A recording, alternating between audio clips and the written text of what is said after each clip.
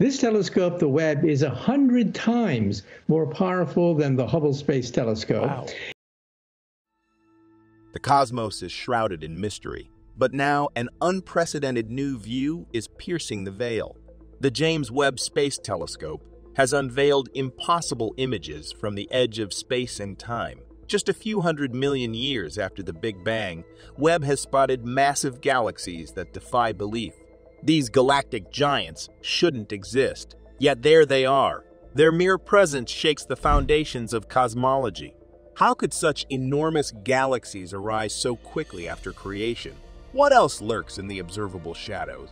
Join us on a journey to the frontier of human knowledge. In the coming minutes, we'll explore these enigmatic megastructures through Webb's looking glass. Old theories crumble as new cosmic revelations come into focus. This is just the beginning. When the James Webb Telescope released its first images back in June 2022, we got a glimpse of SMACS0723, a galaxy cluster about 4 billion light-years from Earth within the southern constellation of Volan's Deep.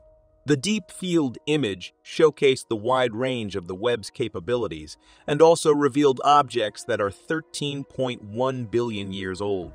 Galaxies, to be precise. The image is brimming with tens of thousands of galaxies, including the faintest ones ever observed in the near-infrared. After a year's worth of explorations and observation, the Webb has unveiled galaxies and objects that seemingly shouldn't exist. The Webb's images take us back to a time when the universe was an infant, but through valued data, researchers have chalked out objects that were far larger and older than we'd ever expected.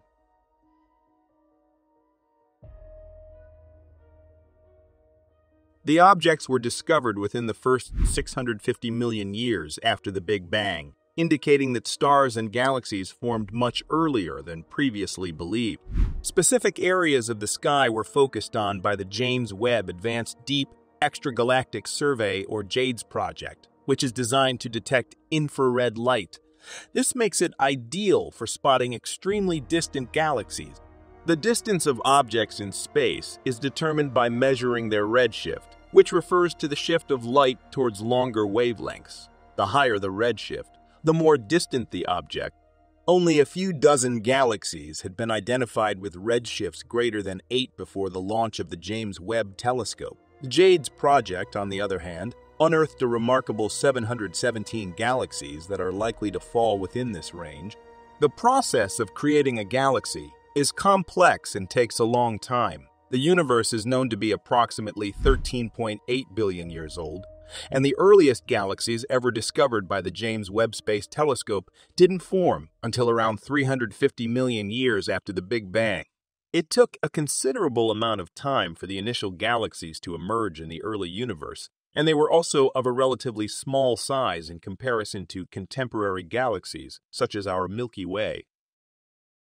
Early galaxies were traditionally considered to be dwarf galaxies, containing about 100 million stars. This figure is significantly lower than the minimum estimate of 100 billion stars found in galaxies such as the Milky Way. But a new study in the journal Nature challenges this idea. The study indicates that there are at least 6 objects, thought to be galaxies, that date back to around 500 million years after the Big Bang. These galaxies have populations of hundreds or even thousands of billions of stars. It is estimated that the largest among them has a combined mass 1 trillion times greater than our Sun, which is about 10 times the size of the Milky Way. The discovery has surprised scientists. The co-author of the paper, and an astrophysics assistant professor at the University of Colorado Boulder, Erica Nelson, referred to it as bananas and revealed that the early universe shouldn't have been able to get organized so quickly. These galaxies were expected to have needed more time to form. The Webb Telescope conducted observations of a specific area of the sky near the Big Dipper last summer. The Hubble Space Telescope previously studied this region, but Hubble primarily detects visible light, while Webb operates in the infrared range. This meant that Webb offered a fresh take on this familiar cosmic terrain. During the course of the survey, the researchers observed an intriguing phenomenon, Among the otherwise unexceptional background image, they observed 6 distinct and luminous patches of light that were characterized by a vivid red hue. The astronomers were intrigued by the hue of these objects. The red color indicates they likely formed 13.3 billion years ago. This suggests they are distant galaxies, not individual stars or supernovas. Initially, scientists suspected an optical illusion was at play, that gravitational lensing may have exaggerated the object's size. Einstein's theory predicts foreground objects can warp light from distant ones through their gravity, magnifying their apparent size. But further examination of the full image showed no foreground objects that could account for the 6 bright galaxies' shapes and dimensions. Their scale appears legitimate. The earliest universe was lacking the heavier elements essential for star formation, with hydrogen and helium being the primary elements. The emergence of such massive galaxies suggests the presence of heavier elements far beyond what was previously thought. So, what did the scientists really find? Here's what they discovered.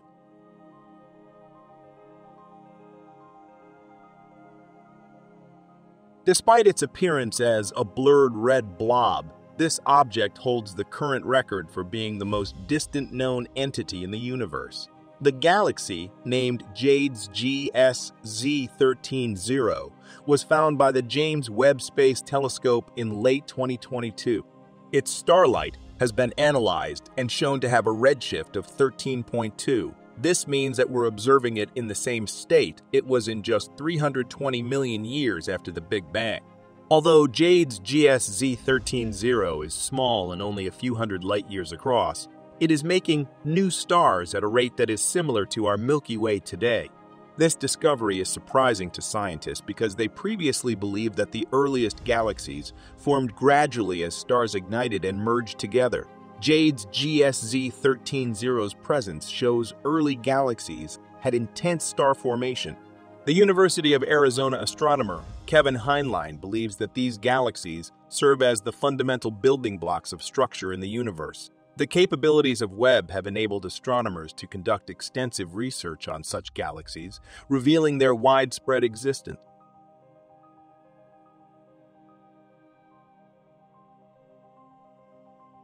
Scientists believe that the peculiar object resembling a dog bone is likely at a redshift of 11.3, although further confirmation is needed.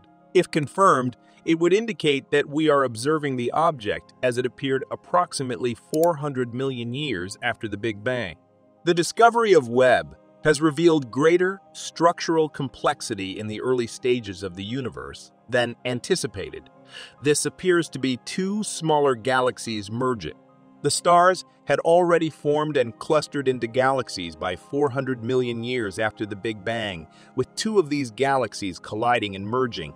Before the James Webb, scientists underestimated the activity in the early universe. The findings have been surprising and have gone against what people had previously thought. Kevin Heinlein said that he was really surprised, revealing that he was unaware of the existence of such a diverse array of objects in the gathered data.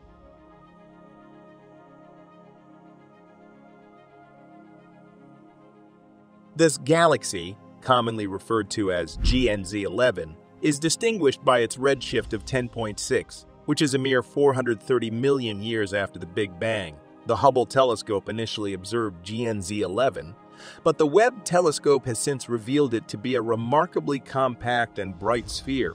The pronounced brightness may be attributed to a substantial black hole located at its core, surrounded by a swirling superheated gas and dust.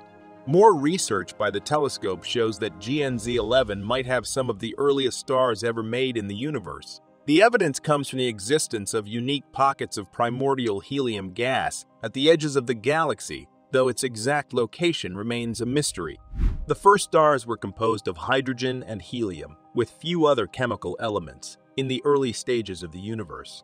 The possibility of Webb spotting these elements within GNZ11 would fulfill the long-held dream of astronomers to observe these early stars in their entirety.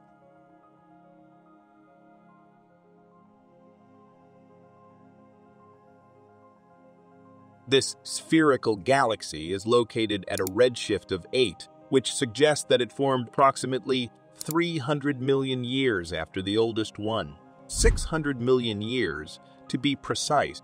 The existence of its spongy structure suggests that the preceding 300 million years were full of significant occurrences and advancements. To illustrate the scale of the universe's history, imagine combining its 13.8 billion years into a 2-hour film. The first 5 minutes of this film would establish the foundation for everything that follows, highlighting the early galaxies that the James Webb Space Telescope is now discovering. The immense expanse of this galaxy, measuring around 3.7 kiloparsecs or 12,000 light-years, serves as proof that the cosmos has been constantly evolving since its inception.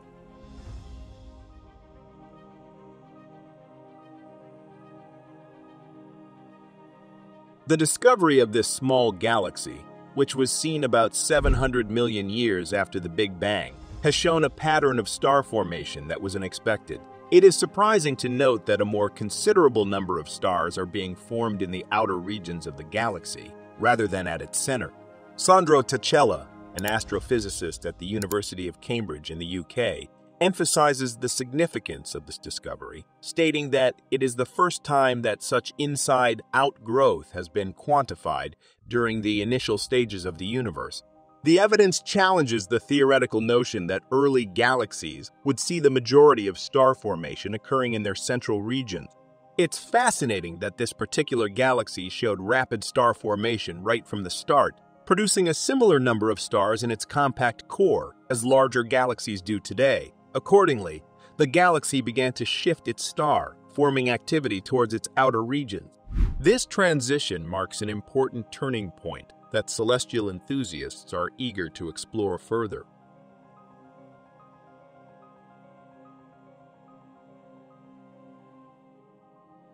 The Jades team spotted this captivating collection of dusty and red galaxies, which earned the affectionate nickname the Cosmic Rose.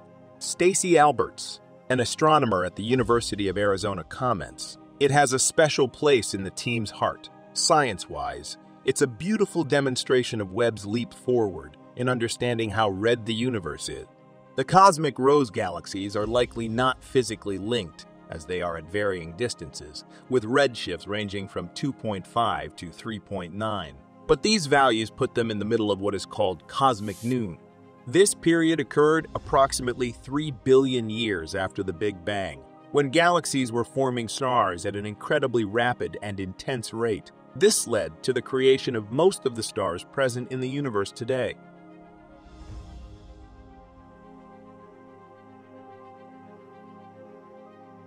Nelson continues, saying, "You shouldn't have had time to make things that have as many stars as the Milky Way that fast. Our galaxy contains about 60 billion suns worth of stars, and it's had well over 13 billion years to grow them.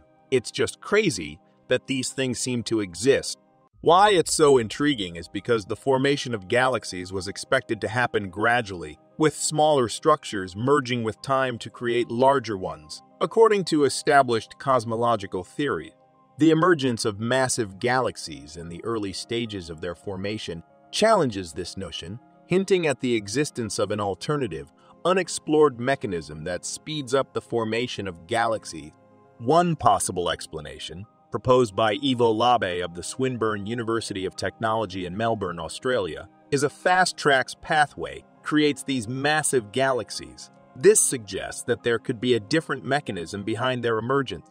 The University of Hertfordshire's Emma Curtis Lake suggests a different explanation. Some of these galaxies may host supermassive black holes at their centers. It is possible that the light that appears to come from stars originates from the gas and dust consumed by these black holes. Curtis Lake argues that Webb has already detected a potential candidate for an active supermassive black hole, even earlier in the history of the universe than the galaxies under study, rendering it a plausible scenario. While the existence of numerous supermassive black holes during this early era presents its own challenges, it wouldn't require a complete revision of the standard cosmological model. Unlike the implications of the extra-massive galaxies, Curtis Lake argues that comprehending the formation and expansion of black holes during these early periods remains a significant challenge. It does not contradict cosmology, but it does require a more in-depth understanding of the physics involved in their formation and growth, which has been limited by the lack of data until now. To determine the true nature of these distant objects, astronomers need to confirm the distances and masses of the galaxies using spectra, which provide more precise measurements of their light across various wavelengths. Author Erica Nelson further reveals in a statement, if even one of these galaxies is real, it will push against the limits of our understanding of cosmology. The fact that we don't know for sure if these galaxies exist has important implications. The region of the sky where these objects are located will undoubtedly be thoroughly examined through additional observations. Every year, the James Webb Space Telescope receives a significant number of requests for observation time, but due to limitations, only a small percentage of these requests are approved. The preliminary study's findings about the structure and radiation spectrum of these galaxies may be based on wrong assumptions. It is plausible that these galaxies may actually possess a significantly lower mass than initially anticipated, which aligns their masses with the existing theoretical understanding. Another possible explanation for this contradiction is that these objects may not fit the conventional understanding of galaxies. They could be new entities aligning with modern cosmology. Nonetheless, among the approved studies, it is highly likely that some will involve the use of Webb's near-infrared spectrograph. The data it collects can be extremely useful in determining the temperature, mass, and chemical makeup of the objects being studied. If the 6 candidate galaxies are indeed genuine, then NIRSpec's analysis should confirm their existence. This confirmation would significantly improve our understanding of the speed at which large and mature galaxies can develop and form.